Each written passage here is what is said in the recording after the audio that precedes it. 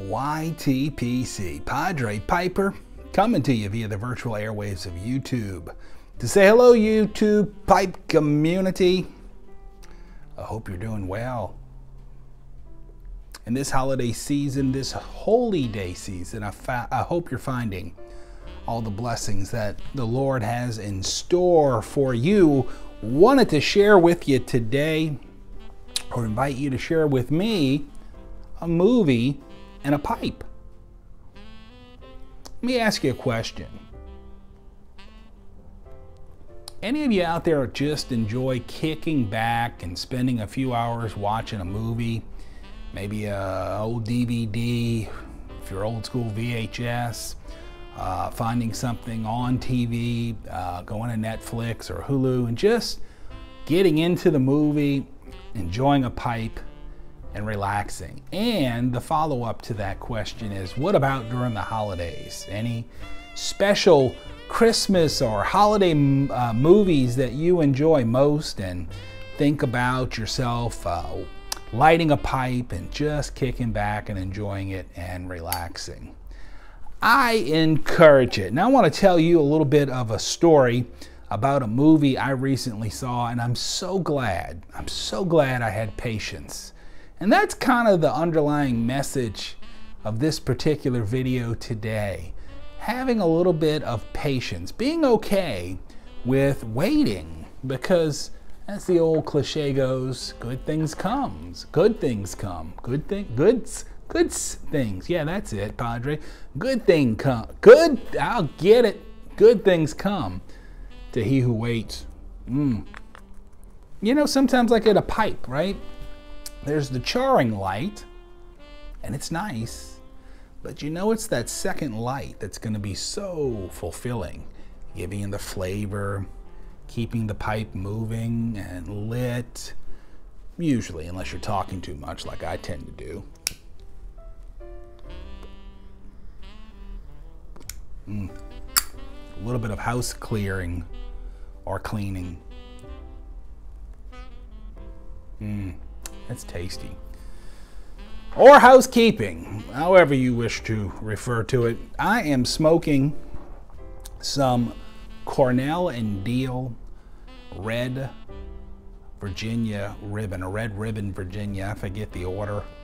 I think it's Red Virginia Ribbon. And this is one of the first, this is probably only the second time I've actually had this blend.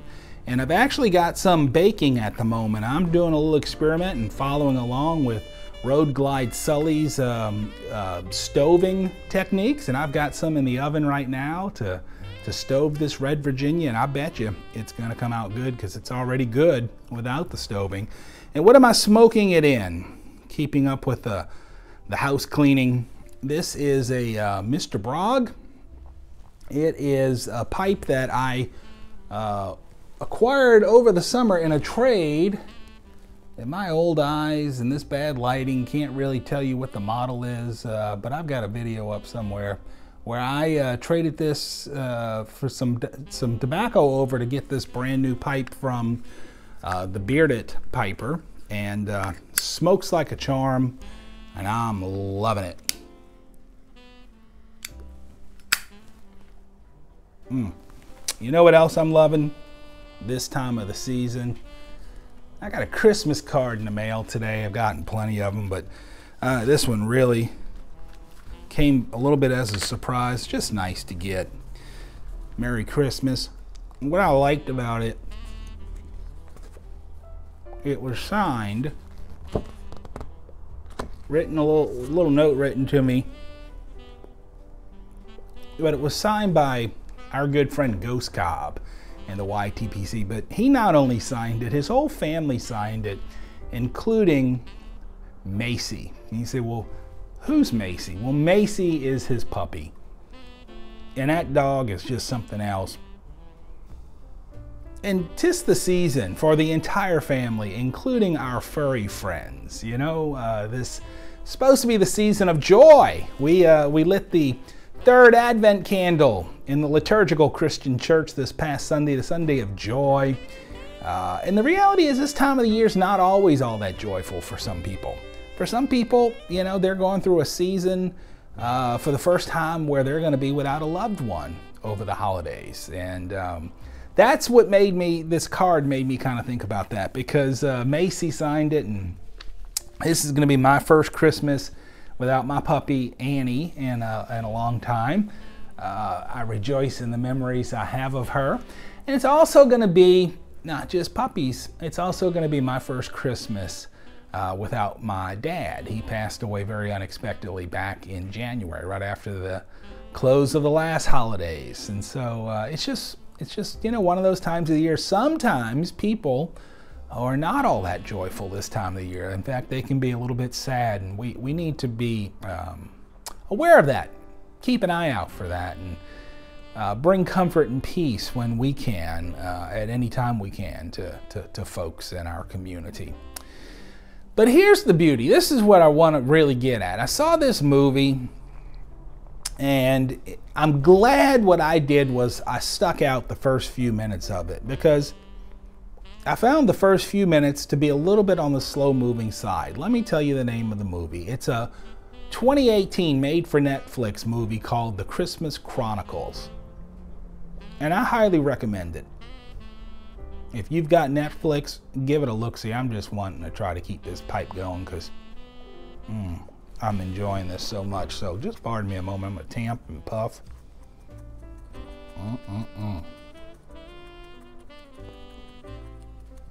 Now, the beginning of the movie, for my taste anyway, was a little bit slow. But again, I tell you this, I am so glad I didn't give up on it, that I stuck it out all the way through, because it picked up good, and it turned out to be an incredible Christmas movie. And you know, I was going to give you a top list of all my favorite Christmas movies. I'll just run them down real quick. No particular order. White Christmas, gotta love that one. Christmas Vacation, gotta love that one. What else do I like to watch this time of the year? How about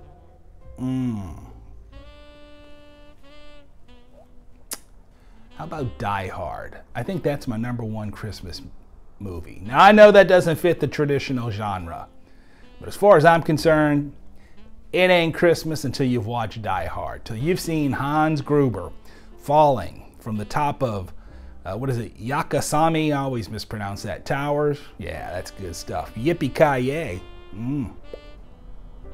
But The Christmas Chronicles turned out to be one of those movies that if you can just get through the beginning where it's kind of setting things up, and there's a little part in there where we're introduced to an entire family, and then very early on you recognize, as they've kind of progressed through the years of different Christmases within the first 5 or 10 minutes, you're up to modern times, and there's a particular character from the earlier Christmases that's no longer with the family.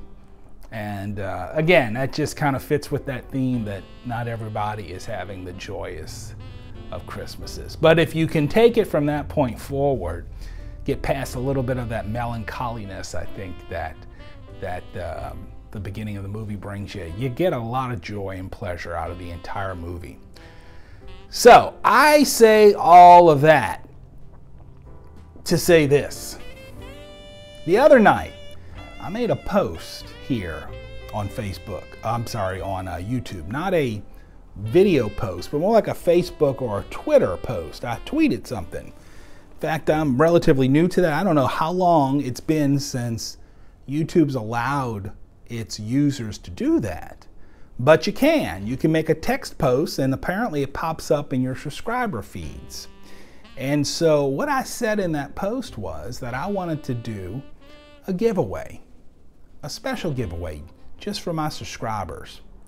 So you might have noticed there's no reference to a giveaway in the title of this video.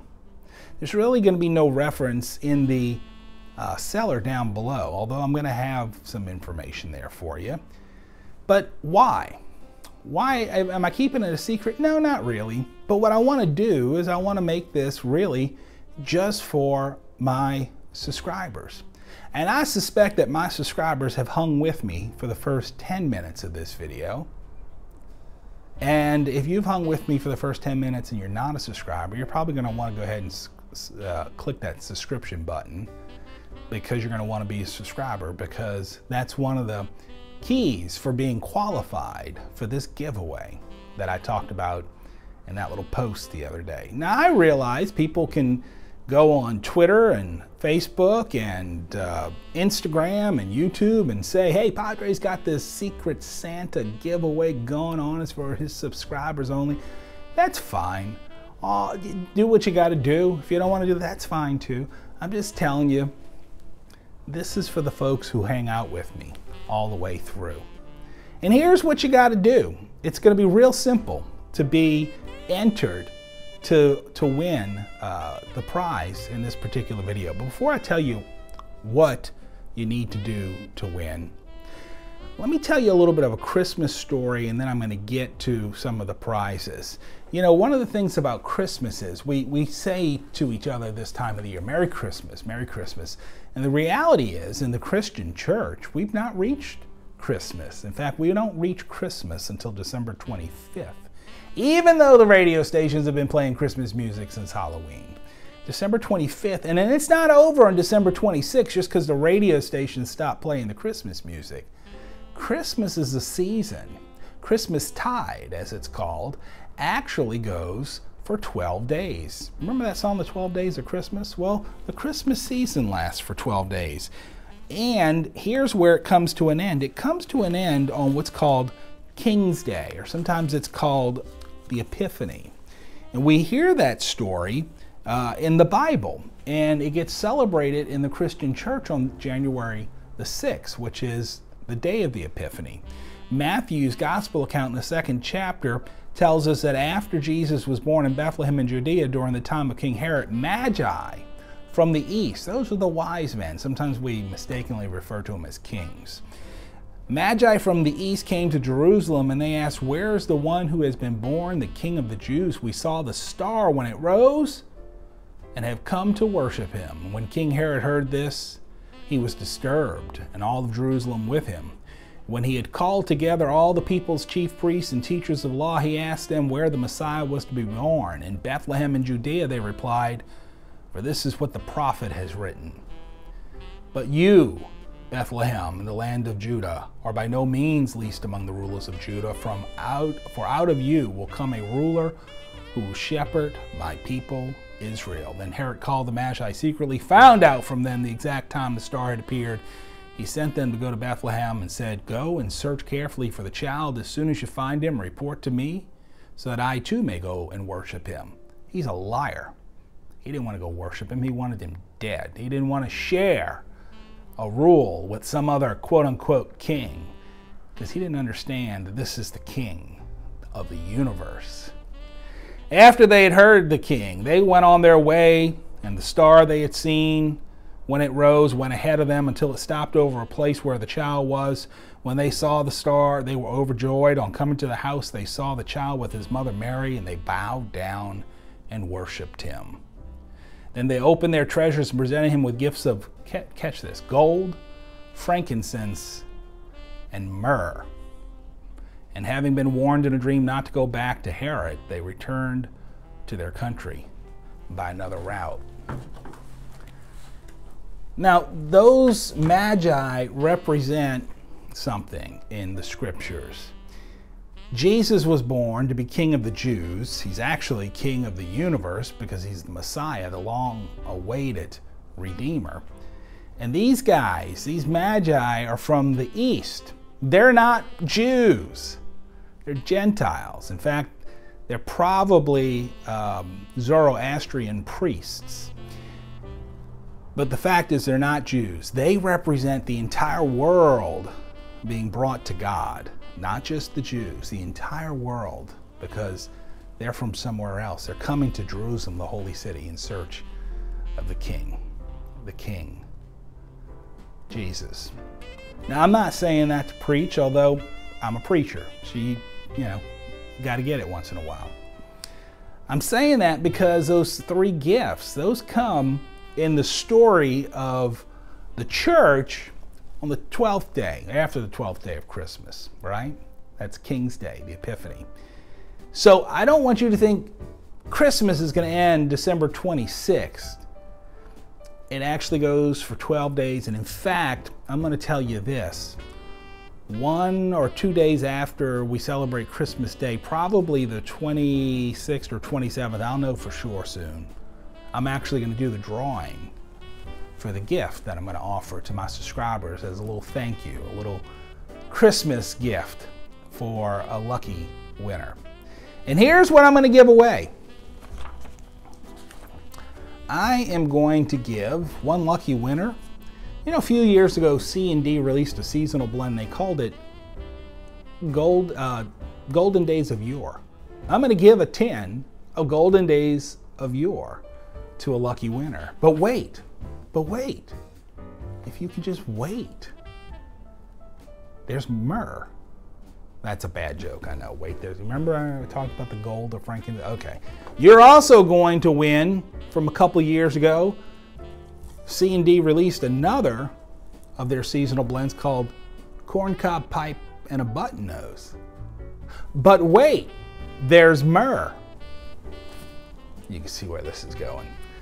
All right, this year Cornell & Diehl released another seasonal tobacco. They called it Jolly Old St. Nicholas. You're going to win all three of those. But wait, there's myrrh. You got to have something to smoke that. And so I'm going to throw in keeping with the corncob pipe and a button nose. I'm not going to throw in a button nose. I'm going to throw in a corncob pipe. But wait, there's myrrh. This ain't there no more. But good things come to he who waits. I'm going to throw in a tin. All these are unopened tins. This one's from McClellan, their holiday spirit.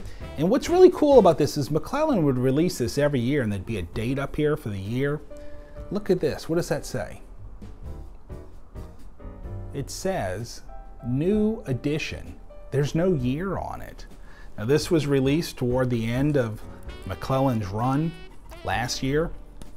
It's got a date down on the tin there.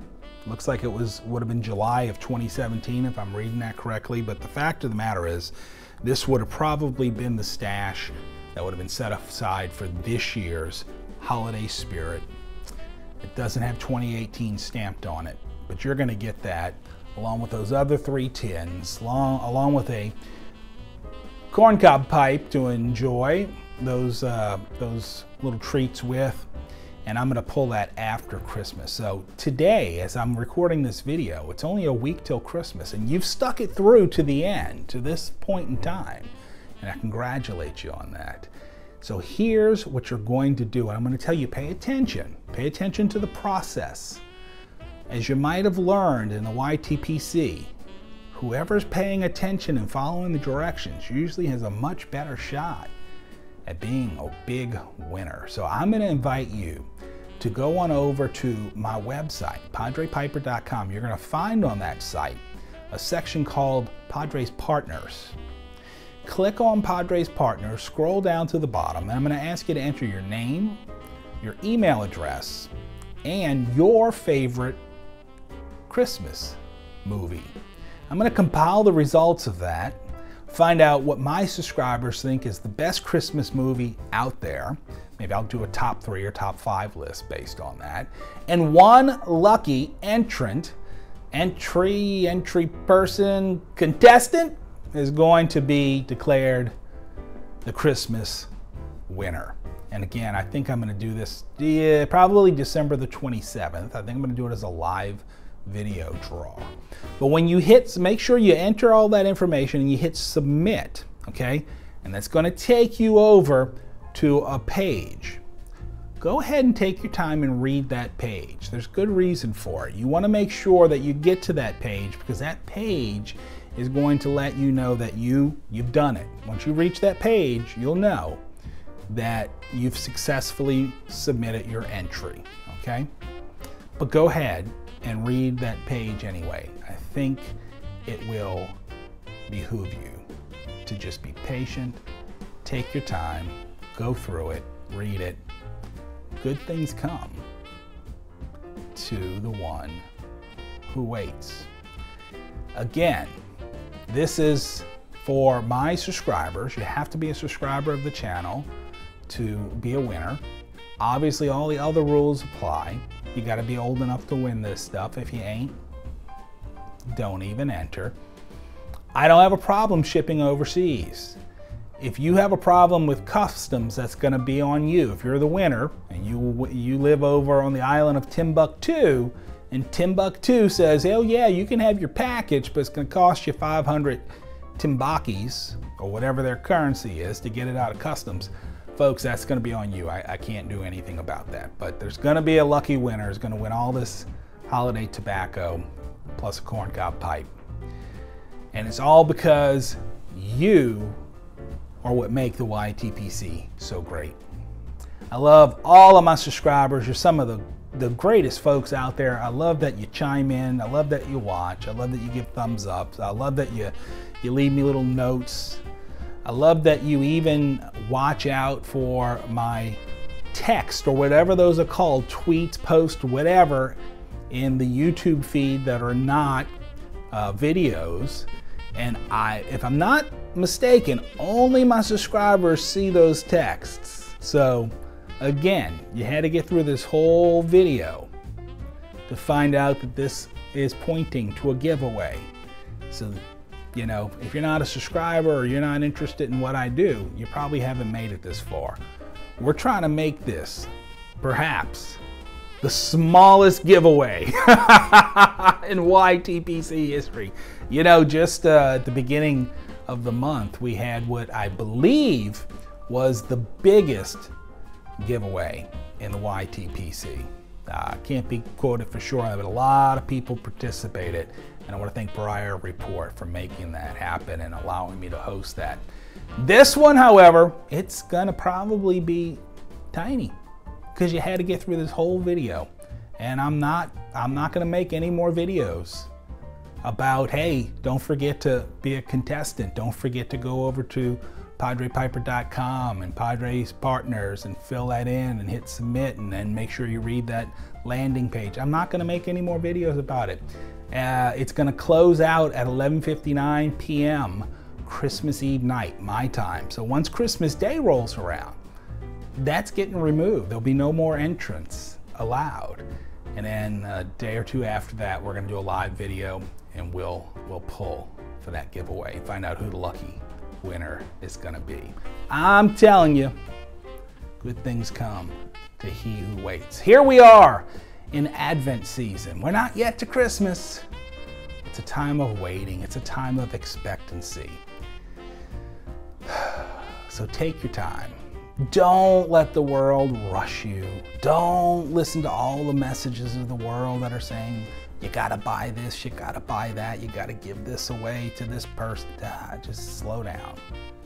Just slow down. Enjoy the moment. Just enjoy it.